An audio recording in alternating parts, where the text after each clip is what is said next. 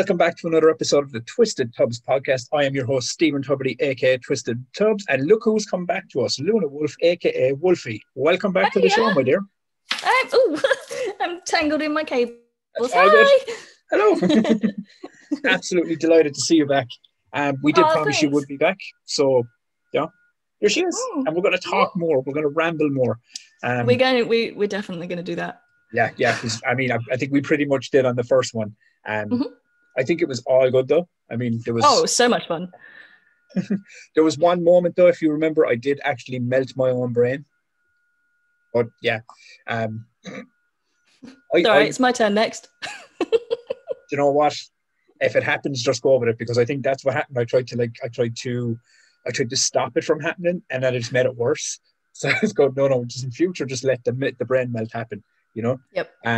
But yeah, I mean, like as I said, I mean, the last time you were on, we talked about like all manner of things, you know. We went through film and everything else. But so I think today we're going to start on your YouTube. Just get stuck in about the YouTube channel and the plans you have going forward for it and things like that. Yeah, sounds great. Yeah, because I mean, I'm genuinely interested to, because I know you have the Twitch. We'll talk about both. We'll start on YouTube. But I'd love to personally kind of know like what's it all about and where are you going with it and stuff, because you know I just love all that stuff, content in general. Okay, so I've always wanted to I've never really known what I need to make it about. You know, like everybody has their own brand, everybody has their own type of content, and there's just me going, I really want to do a YouTube channel, but I'm really not sure as to what the content is going to be about. So ever since I started with the Metal Gear Solid stuff, I kind of like went, all right, well, I really, really enjoy this game. So I'm going to do weekly, I'm going to try and do it weekly. I'm going to do episodes of Metal Gear Solid to, you know, once every mission or once every 2 missions. All of a sudden, like really lovely people started to buy like these games from my wish list, and like I don't have time to play them all at the same time. So I was like, oh, what can I do I know I can do unboxing. So then I started doing them the YouTube channel on games, because that was literally what's to hand. But I do have a massive list of other content that is game related. It's game related, I'm not gonna lie. It's gonna be me going off to say do axe throwing, or maybe do some shooting, or some clay pigeon shooting, or archery, or you know, all these things that are kind of game related, if that makes sense, like weapon sports. Yeah. And I'm hoping that maybe in the future I could try out mocap. Wow. And then I'll diary that. Like, I mean, I haven't got any connections yet, but so just, you know, if you're watching, there's I know, as I said, I don't know anyone that does mocap personally, but I do know one or two people that know one or two people that, do you know what I mean? It's just about going down the channels and finding like someone that can kind of put you in that direction. Yeah, that's really cool. But you know, just on the off chance, you know, mocap, and then maybe do because I remember last time we were talking about my LARP gaming. Yes. That's very much like almost like the live action role play of what you'd imagine a video game to be. So there's that as well. And, you know, all these different avenues of all these things that I really enjoy, they're all kind of linked to the movie industry, and like me being like a filmmaker and in making movies and things. And I was hoping that my YouTube channel would kind of be a diary or a journal of my adventures, if that makes sense. Yeah, of course. Yeah. I mean, I was looking into potentially maybe buying a truck. So I would go and test drive a truck and see, you know, like have me like do all of that kind of stuff as well, and maybe do like what it's like to own a Mustang or ride a Harley, or you know, camera tricks, like those are very relevant things. I mean, to go back to what you were saying there, actually, I think this will tell you about differences of people and their things. Where you were saying is I might buy a truck, or you're going to play Mustang. And I'm at the other side of that car. I'm like, I'm going to get my license now. Yeah. I've never drove. I've never had a car. It's insane. Have you ever needed to, though? See, what happened was a few years, I mean, like, everyone I knew always had like a car. So I was always around a vehicle and transport. But it was one of those things where a few years ago, I'd say even going back maybe a decade ago at this point. Yeah. I was having a few drinks, and my friend was outside, and I went to park his car into my driveway. Oh dear. So I ended up driving his car into the neighbor's BMW and wrecking the whole thing. I had no license, and I was starting to learn how to drive. So I think that derailed me and my confidence and everything of getting actually into a car and going. So 10 years later, I'm kind of going, no, now is time to do it, because I'm getting older now. So I need to jump in and try and... Yeah, I mean, I've got every faith that you'll be able to do it just fine. Oh, yeah. I mean, I will eventually. I mean, I said it to my brother. I jumped out of a plane. I can drive a car. You jumped out of a plane too? Oh my God, I did that. Have you ever done that? It was so much fun. It was so much fun. Those 3 seconds from 0 to 120 miles an hour was the best 3 seconds of my entire life. And like, obviously you've done it. So it's like, I was trying to explain it to someone. It's like, it's the free fall from the plane to when the clouds break open. Yep. Like, you don't even realize how fast we did it on a clear day. We did it on a clear day. How high did you jump from? 13,500. Oh, so you were 3,000 higher than me, because in Ireland, we went at up the time, too high. I think you were only allowed to go 10. Yeah, so they originally said that we were going to do 10,500 feet, but then they went up a bit higher anyway, and it was fucking cold up there. And did you do the free fall or the cannonball off the plane door? We did the free fall. The guy that had me in the tandem, he said to me, he was like, so what do you want to do? Do you want a free fall or do you want a cannonball? I was like, and because in my brain, I was going, oh my gosh, I'm probably never going to do this again. So I was like, just cannonball me. And he just says to me into my ear, he was like, keep your eyes open the entire way down. And I swear to God, it was just whoom. And then You've given me goosebumps. Now I want to go and do that. I didn't get a choice. I had one moment, and it's one of these crazy things, because, obviously with the, you know yourself, you've done it. So the wind hit your face and everything. And I had slight head cold going up there. So I was kind of like going, oh my God. So by the time I got down to the ground, obviously, when you do it, they record it and things, and it comes, and the camera comes right into me as I'm on the ground, and the first thing you hear out of my mouth is, oh, I snotted all over myself. And I'm going, oh, that's like, why in your brain? Why would they the first words you chose to say when you landed on the ground? I was, you know what I mean? But I was like you.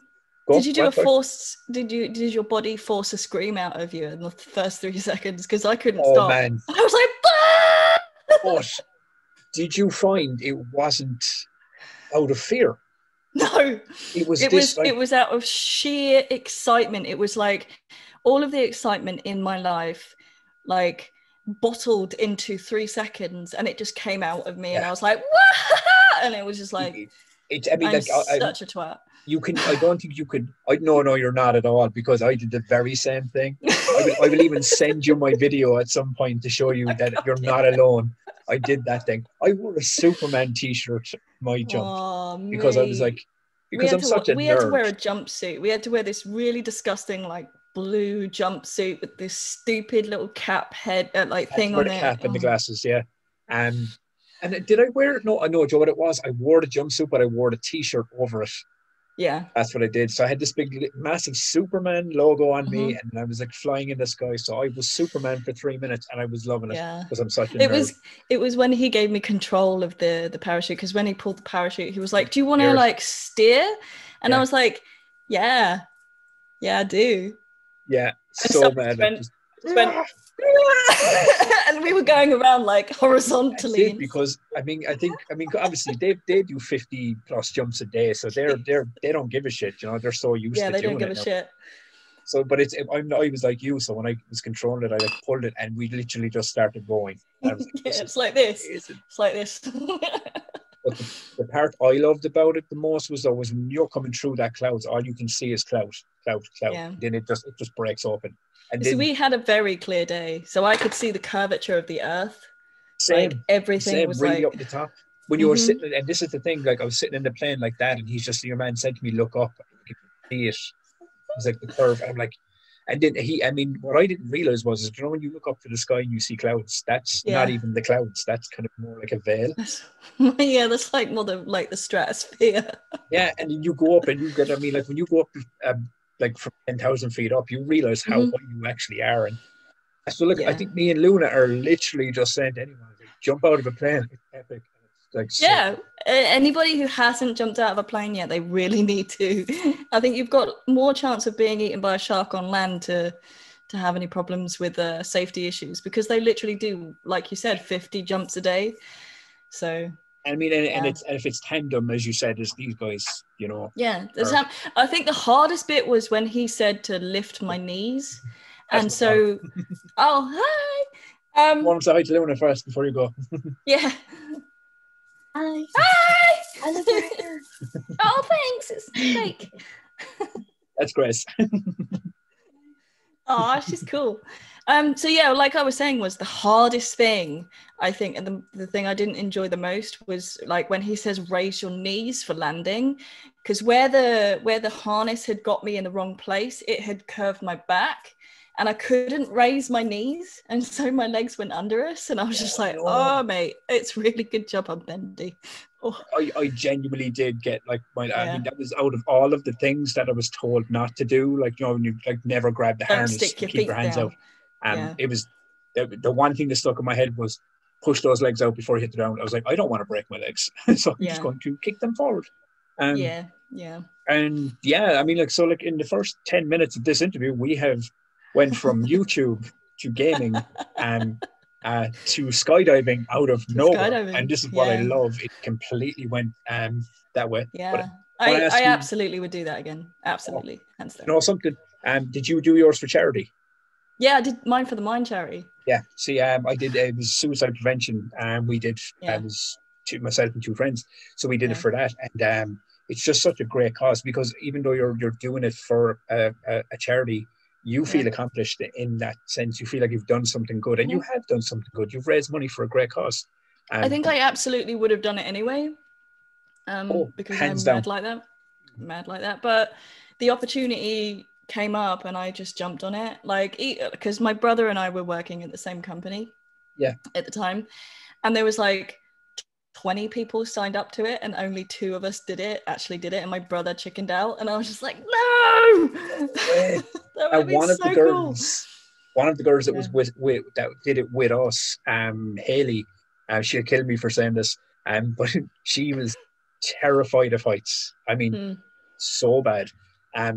So when we went up, she was the first one to go, and I remember the instructor said, he goes, look, I know you're scared, but he said count to 3. And she went 1, and he whipped her. And that's the only way you can do it. The thing is, though, like, I know everybody's like, oh no, I'm scared of heights. But when you're up there, it doesn't look like a height. I'm such a weirdo for that. No, the plane is different, so because weird. It's such, like, as I was trying to explain, because you've done it. It looks like a little model town. It doesn't look real. When those clouds break open and you see it, but it's so weird, because as you said, it looks like a model town. It doesn't look real, but in the back of your head, you do realize how high am I? The ground's so coming. High. Oh my god, the ground is getting big, and it's getting big really quick. What are we supposed to be doing here? Do you know what I loved about it as well? Is because when you're free falling and you can't hear a single thing. It's just boom, boom, boom, boom. But the minute that parachute is pulled and you stop, like, you get jumped and you level. And you think that it's going to be like a floating feeling, but it's absolutely not. It feels like you're hanging from the ceiling by something. I don't know if anybody's like done like aerial hoop or anything like that, but it feels like that. It's not like a floating sensation when you pull that chute. It's like a pulling, and oh my god, I feel really heavy kind of feeling. Yes. I like, hands down, I will go and do that again. So if that's something that happens in 2022, I will go over to England, or you can come over to Ireland, and we will do this. Hell yeah, let's do it. Let's do that. I'll come to Ireland. I found a button to do it. I've never been to Ireland, so I'll come. No way. I'll come over. Yeah, no, I've never been. Yeah, we're gonna have to get you over in a set and then go skydiving. Hell yeah. I've been almost everywhere that there needs to be gone, like in North America, like Florida, like LA, Vegas, all of those places, Arizona, but I've never been to Ireland. Wow. The crazy thing about it is, I don't think anyone really knows this. I think it's the first time I've ever said this, but I think when I went to Frightfest was the first time I ever went to England on my own. Wow. Yeah. That was only 2 years ago. But the first time I ever left Ireland was when I was 17, and I went to Pittsburgh and Philadelphia for 2 months. That was the first time I left the country. I was like, I'm going to go to Pittsburgh. Not even America. Like, normally you hear, I mean, I had family and friends there. So the only time that I've ever caught a flight on my own was when I was coming back from Val d'Isère from France. I literally got my diary completely screwed up, ADHD. And I had booked a party venue for the day before I was meant to fly back with like everybody. So we were doing like snowboarding and things. Well, they were skiing, I was snowboarding. And I had to book myself a flight back from Geneva to London because there was no other flights available. So I had to get on a bus full of strangers for like 4 hours from Val d'Isère to Geneva, and then I had to find my way in this airport that I'd never been to in my life, get all checked in and end up like flying from Geneva to Gatwick and then like getting in my car and then driving. So it was like there was no sleep to be had for like 24 hours because literally as I got off the flight and got home, I had like an hour before I needed to be at the venue. So I was just like, wow, I need to plan my life a hell of a lot better next time. You know what? We probably do, but every time we go plan it ends up, being a mashup. But no, going back to what you were saying about snowboarding, I have a funny story about snowboarding too. It was when I actually went to Pittsburgh. It was, the Y2K New Year's? It's like the 2000 New Year's. My God, yeah. That's when I went to America. Wow. That's when it was I was 70. I turned 18 in America. Okay. So I'm a couple of years younger than you. We went. I'm not going to be. I won't. Instantly I went to go. What age? I wouldn't, do that. So we'll keep that and we'll move on. But I was over we went to Philadelphia to a ski resort over, and I'm Irish. I'm pale as crap. I've never been out of the country and I've never seen real snow. So we go to Pittsburgh, or we were in Pittsburgh, we went to Philadelphia, and then we went to the ski resort. Now, I had been at 2 hours training on a snowboard. Oh my God, you're just like me. And I went up to the top of the mountain, and obviously he was there with the lads or whatever, and there was these two American girls, and instantly, I go into show-off mode. I'm like, I am going to go down this mountain, hit that slope, and pull a 360 flip. Oh dear. Yeah, so I went down that mountain. You're not quite like me. So I went down that mountain, went up the slope, and did a 360 flip, and I landed on my knee and dislocated it, and then looked up, and those girls were nowhere to be seen. So I was sitting there. Oh my goodness! I'm in America, and at least they didn't witness it. And at least they didn't witness that, and at least you didn't land on your head. But I've got an exact, almost an exact similar story. I had 4 hours on the baby slopes in Milton Keynes here on a snowboard, and then I went straight out to Austria, and all my friends were skiers, and they were like, all right, we're doing this black run. And so I was like, okay. And then they're flying down this fucking mountain, and I'm on an Austrian mountain, like where I know nothing about the landscape or where I'm supposed to be going or where even our hotel room is. So I'm trying to keep up with them. And for most of the trip back down, I was on my ass, upside down, screaming, ah! And all these skiers are coming after me going, are you okay? Do you need a lift down? I'm like, no, just leave me. I'm fine. I think I'll get down this way. It'll be fine. And was that, outside of like the slopes at home, was that your first time ever being up on a mountain? The first time I've ever been on a mountain. I was wearing a bikini of all things. In the snow, I love it. But I think because in Austria it's warm, isn't it? Okay, yeah. Yeah, when you think about Austria, snow. Yeah. Was it snow? Yeah. There was loads of snow. It was just snow everywhere. It's fresh snow, but during the day you can have like just a t-shirt on or whatever. So we're all like, oh yeah, bikinis, hot girls, and snowboards. And I was like, I've got snow in all the wrong places. It's like I've got snow in places I didn't know existed. Do you think that like falls into the impulsiveness of it then as well? Because I do remember having like the thing I was talking about with the car and just things like that, just in a very impulsive nature. Yeah. So, like you do these things and then it's afterwards you're going, oh, maybe I shouldn't have done that. Like I drove back home. Okay. From Austria to London in one go. We didn't stop. I don't know why I didn't stop, but I had one ass cheek bigger than the other. No word of a lie. It was like double the size of the other one. So it was like lopsided, and I was trying to drive home in this fucking little Ford. And I was just like, oh no. Didn't stop me from going back though. I'm still a snowboarder today. Oh, do you still do it now? Yeah. It's one thing that out of all the things, it's probably because obviously I'm in Ireland, and even when we get snow, the town I live in, it's like it falls around the town. Like the pollution in the town kills it before it lands on the ground. It's the same here in London. We just never get it.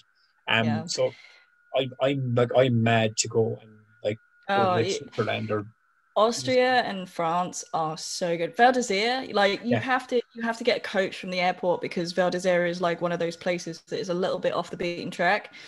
But I think Val d'Isère is one of my favorite places to go, and then Austria I think is the second, because I went to snow bombing of all places for the first time in Austria. So it wasn't just the fact that I had 4 hours of lessons and I went straight onto a black run.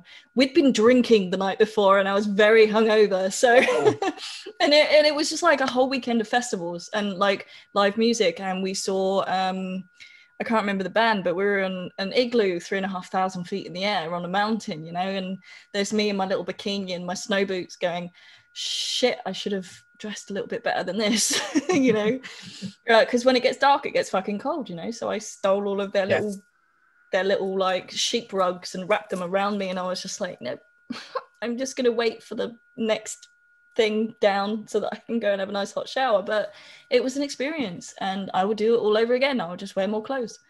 Do you know something? And I've said it before as me, because obviously, do you know what I mean? Like me and you seem to be kind of floating on the same coin with a lot of our stories. So it is very much the thing of like, but I wouldn't give them back. Even the impulsive things and the things you do, because it makes you who you are, and it becomes that part of your journey and your story, and it means we've lived. And it's as I said to you about like my daughter Grace, I keep telling her that it's like, don't look at it as a hindrance. It's a superpower, man.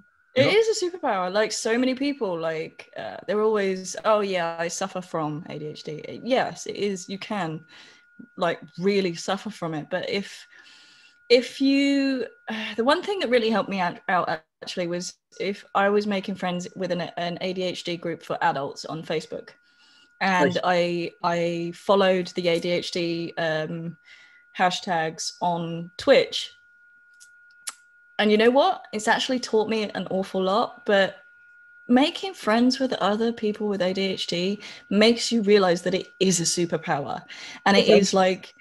Yeah. But it's a superpower, and if you can hack into your power, and you can do things like lightning in a bottle, like we spoke about last time, and you can have coping mechanisms, and you can have things in place where you can then recover. Because like frightfest for me, I needed like 2 weeks recovery time. I will do it time and time again because it is so much fun, and I will I will always go back. Even if I don't interview, I will always go back. But it is so very overwhelming that you need to be able to give yourself recovery time with everything. You need to be able to give yourself recovery time, and as long as you have all of that in place, then it's definitely a superpower. It is, and I agree with you 100%. Not to like ask too many personal questions, but when did you find out you had it?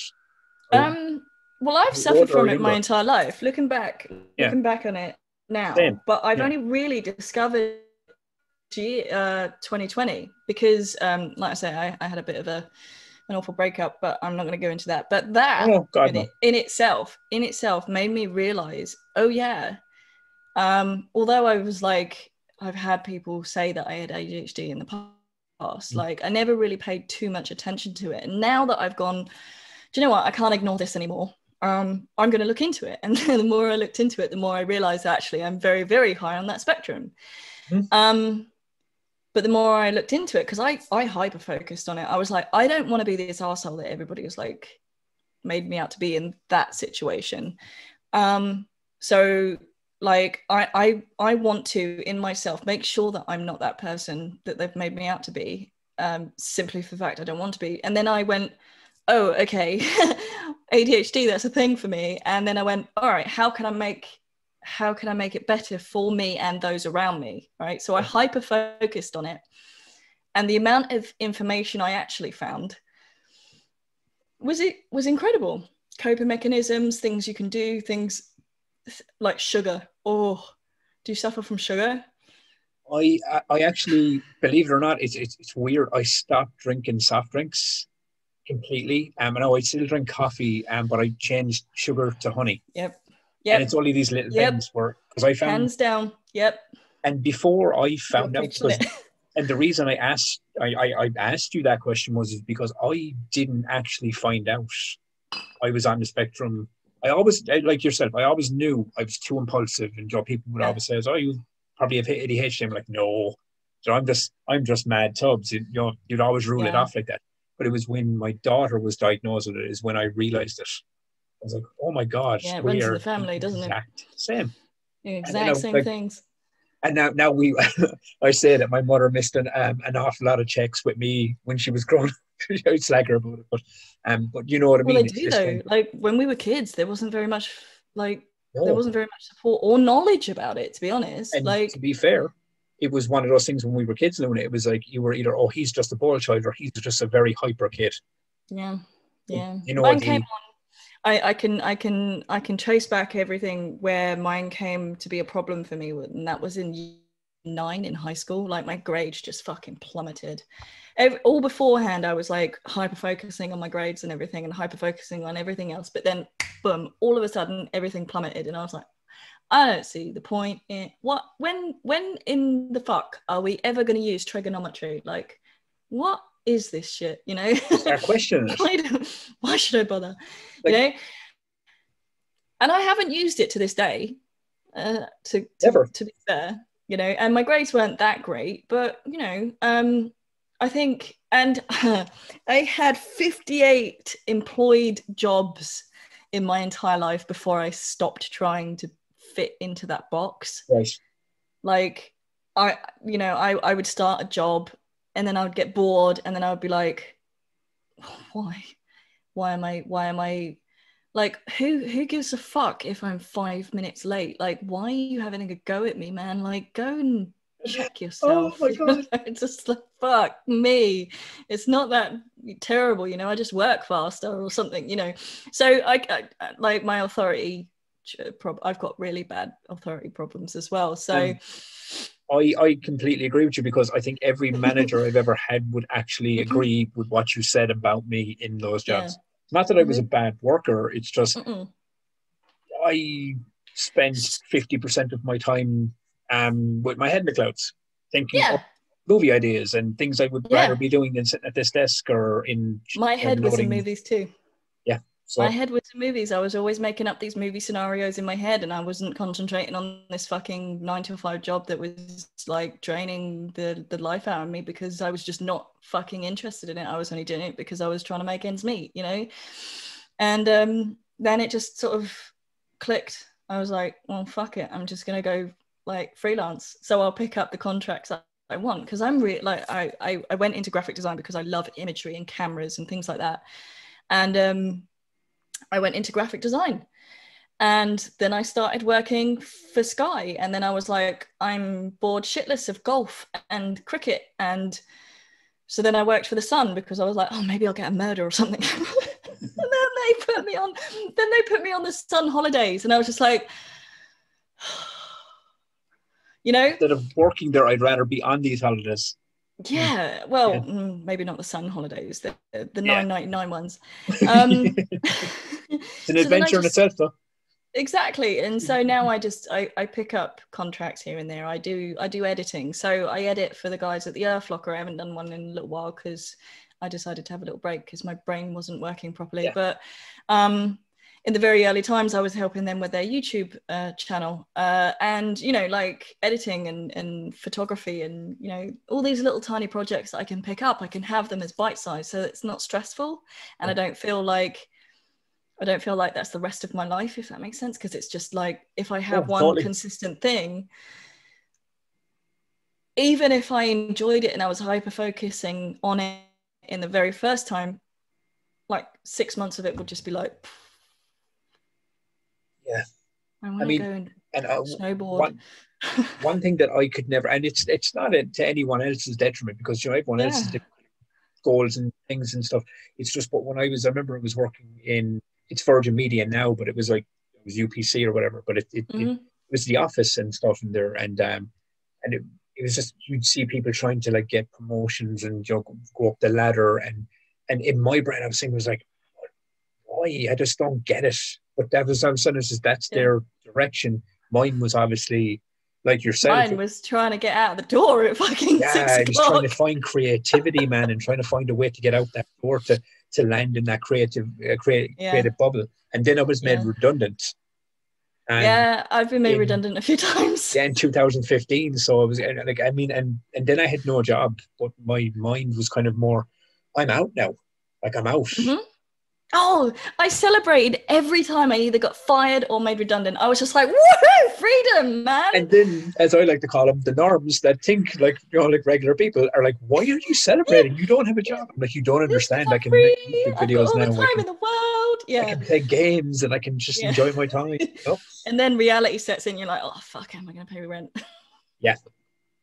And I think that's what it is. You know, I think it's that fear that has kept me driving forwards. It's like, I need to pay my rent, I need to have a roof over my head in order to be able to then create things. So, you know, it's that mixed with being able to do what I wish to do and try and make money out of the things. And it, you know, I think it's like that massive level up when you decide not to be employed ever again, because I think our kind are kind of unemployable to a certain extent.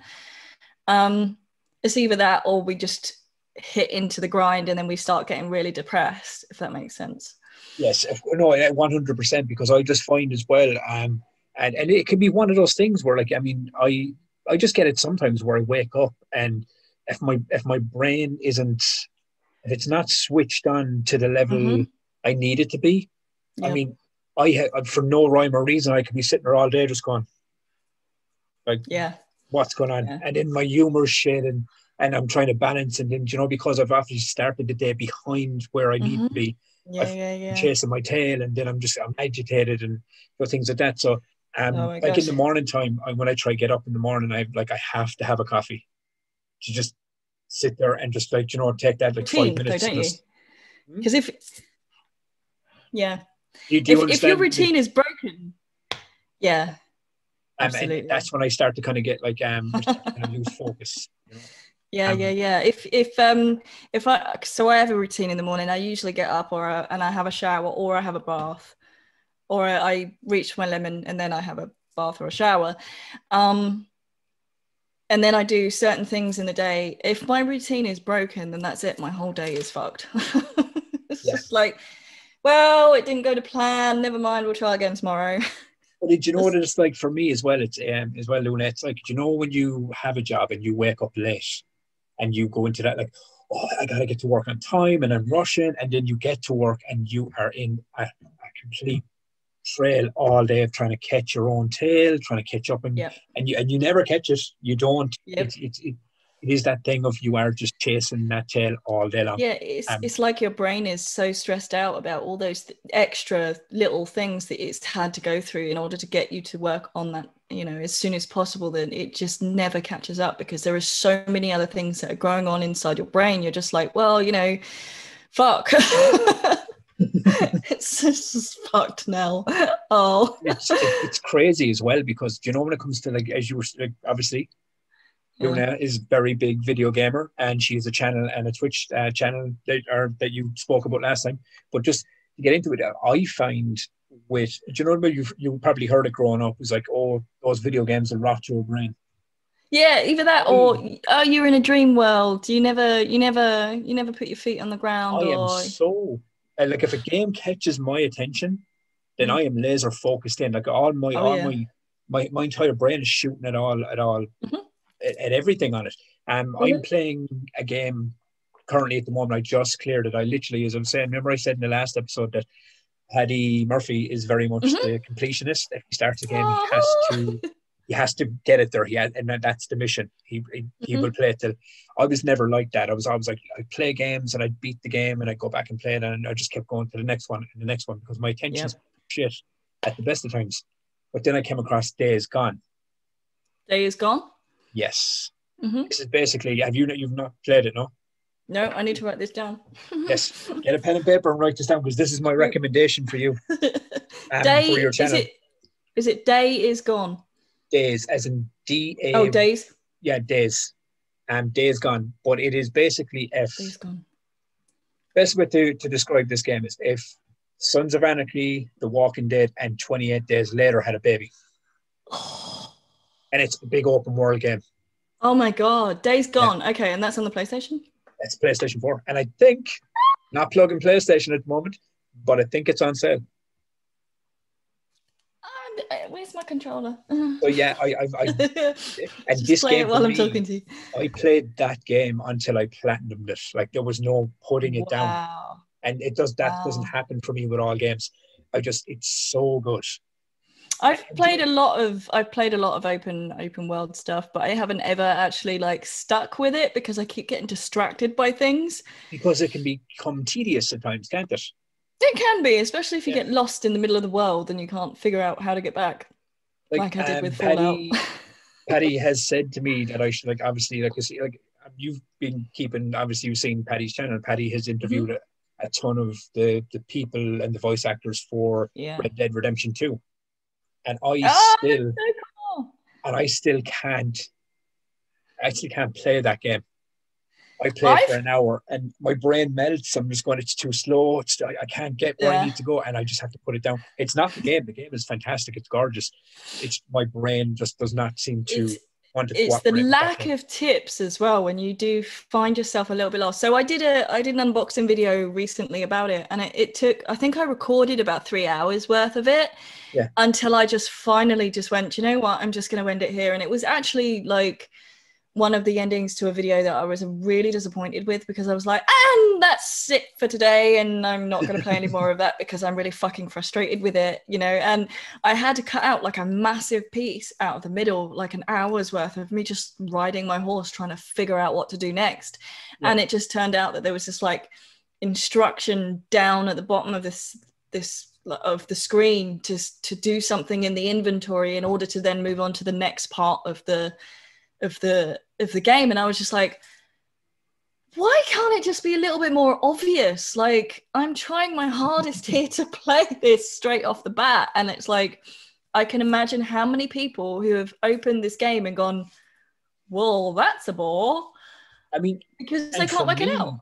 It's so like, I mean, and it's when I put it on first, I was looking at the landscape of it and how it looked. Yeah. The water has this different physics to the grass. It's crazy. And the horse leaves little footprints in the mud. I mean, it's a masterpiece of how it's created. But I think it needs more tips. Like, I will go back eventually, and I will get stuck in. I'll find a window that I will just stick. Might not stick to the 100% of the actual entire game, but the story of it. Because I'm a big story gamer. I love story-based games. That's why I kind of suggested, like, you know, like Man of Medan and Little Hope and things like that to you. Definitely on the PlayStation 4 anyway. Definitely get Days Gone. That is one. As soon as we're done here, I'm going to look for it, because then I'm going to do an unboxing video for it. Yeah, no, I do. I think that is, because for me personally, it's one of those games, and I'm like you, I find if there's too much or if it becomes too tedious, I do tend to find myself falling away from it after a while. And that game, for some reason, just, and I don't know if it was the story or the soundtrack or the fact that the hordes are so huge in this game, it's just crazy. I think one of the games that really did it for me, like it succeeded for me, that was like you could create your own character and stuff, and there was massive, like, the universe was incredibly like huge. There's planets and it was Mass Effect. I've been playing Mass Effect since the Xbox, like Mass Effect 1, and I think it's got a great balance of like planet and open world, and kind of, if you wanted to just go straight through it and do the campaign, like the main storyline, then you can go straight through it and do that pretty quick. But then if you wanted to go back and do all the side quests and things, it's got enough kind of help mid-game, or, you know, for you to be able to then follow what's going on. Whereas, like I say, with Red Dead Redemption, I was just wandering around for ages going, I don't know what the fuck I'm supposed to be doing. I mean, and it's one of those things, I find it either lens, like with Grand Theft Auto 5, I played that on, like, I bought it on the PlayStation 3, I rebought it on the PlayStation 4, and I think I just played it jet, like I played everything I could possibly do in that game, which is one of those. I think it has to, certain game has to pull you in, but I think that's, I think that game kind of spoke to my inner love of gangster stuff, you know. I do love gangster material in a lot of ways, so I absolutely love, I quite like the gangstery stuff, especially when you can play female. Yes, that's a massive thing for me. Not because, you know, playing a guy is sad, it's not, but I'd like to be able to relate to the character, right? So I started playing Cyberpunk, and I've never played Cyberpunk, let's just say, yes, it is unplayable to a certain extent. I've heard, the glitches, the textures. I've seen screenshots of gameplay from a PC, right? Compared to the PlayStation is probably 20 years behind on like the textures and the rendering and everything compared. It's absolutely beautiful on the PC, but I'm not a PC player. Nope. I used to build PCs and I'm not doing that. PC. I genuinely do have a game in PC there, and I built it for editing and entertainment and gaming, and I just can't. I'm just a console guy. You know, I'm just attached to the console, you know. Me too. I think that's the way everybody keeps saying that if I loaded up Call of Duty on my, because I have a gaming laptop, right? I have a Windows laptop, and the only reason I bought it was because of the Re-Illusion software would not run on my Mac. Right. And Re-Illusion is like Unreal Engine and stuff, like character creators and stuff. And that's the only reason I bought it. And now it's sitting in my workshop running the laser engraving software. Okay. So you can actually use it. So you can actually 3D print. I used to be able to 3D print, but I couldn't get my head around doing like the new. Not enough time. Yeah. I couldn't hyper focus myself on it because it just wasn't working properly, and I didn't have the background in Blender. Yeah. Like, so my brother has a background in Blender because he did a video games course, and I just got to the point where I just needed it to work right there, right now. And if it wasn't going to work, then I was going to go off and do something else. So I did go off and do something else, and that was gaming instead of. But like I've just got, what is that PC game, the ghost hunting one, the Phantasmagora or something. I am preparing myself to play on a keyboard and mouse for that, and I'm just like, I can't. My friend Philip O'Connor, he is one of my oldest mates. We've known each other since we were kids. He's the guy that actually built my gaming PC. He has been trying to get around me to play on it on like with a keyboard and a mouse, and then like he even found a way to like design it so like you could use a controller, and I still can't. I don't know what it is. It's like a mental block. With it. It's just like a mental block in my brain. So I'm looking at the time stamp here. I had two more questions for you, but what I think we're going to do is, right, do you want to make this interview a trilogy? Yeah, sure. And we'll go for a part 3 next time. We'll finish it up here, and then we'll go on, we'll come back and we'll rock out the last few questions. And I'll Sounds great. that I haven't asked you. And then we will make this a trilogy. Why the hell not? Yeah? I'm down with that. Right, so since Luna is down with that, we're going to end the show right here, and we're going to pick this up on part 3. You are watching the TwistedTubz podcast. I am Stephen Tuberty, aka TwistedTubz. She is Luna, aka Wolfie, and we will come back to complete this trilogy very, very soon. Thumbs up in the air, and see you in the next cartoon.